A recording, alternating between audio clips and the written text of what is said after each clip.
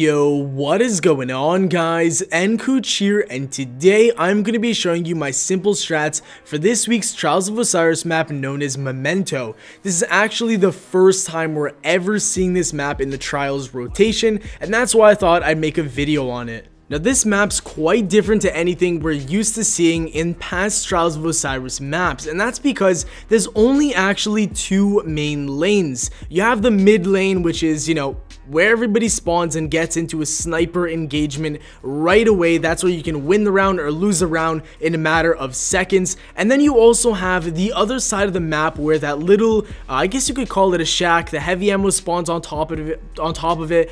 That's another spot that you can go to that's very different to the mid lane. You can't do too much sniping down there, but shotguns, last word, pulse rifles, anything that's more close range oriented does very well. As you guys can see from this clip right here, I tried using a sniper in a place where snipers were definitely not in favor, and I almost paid the price. If my teammate wasn't there to help me out and get that assist, I probably would have died, making the round a 1v2 situation, possibly even losing that round. So you really have to be careful on this map, especially where you're walking, because left side of the map is 100% snipers. Use a sniper there and you will do fantastic. But if you try using it on the right side of the map, somebody's gonna mida you, pulse rifle you, shotgun you, and it's not gonna be a fun time. So you have to definitely be wary of where you're going. One thing that I've noticed a lot of on this map is that some people don't learn from their mistakes, especially when they're trying to snipe down the mid lane. If you're one of those players that wants to challenge and get an engagement very quickly right in the beginning of the game with the sniper, that's totally fine. You can go down mid lane and test your luck out, see if you're better than the guys on the other team.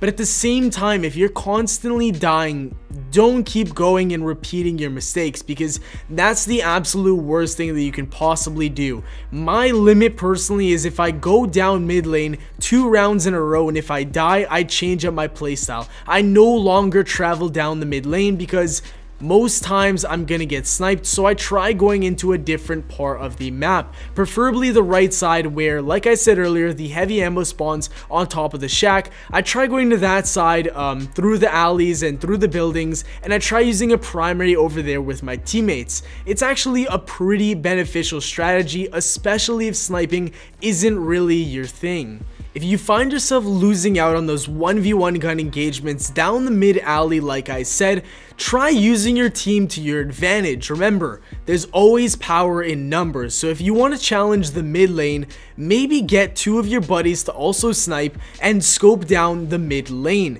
If you see one guy, call him out and try and team shot him. That will always give you more success than trying to 1v1 a sniper by yourself. Once you get that initial pick, just sprint all the way over across the map, throw grenades on it so that they can't get a res, and they'll be forced to rotate around the map and try and get a different position, leaving that orb right there for you guys to sit on in a 3v2 situation. So other than that, really use your team to your advantage on this map. And that's all for the video, guys. I hope you enjoyed. If you do, smash that like button, subscribe for more daily Destiny content, and as always, nKuch out. Yeah. If I ever said I'm